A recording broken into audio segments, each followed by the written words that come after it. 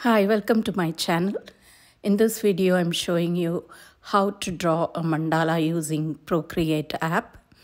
I have a mandala template which I prepared earlier.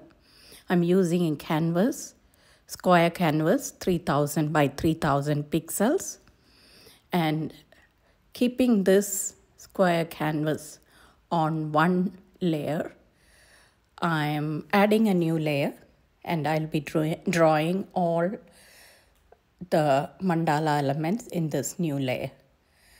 I switch on the drawing guide and choose the symmetry as radial, and now I can start drawing in the new blank layer. So this layer is different from the template layer. You can draw from here on any way you like. I choose a brush, monoline brush, and this is where the fun part starts.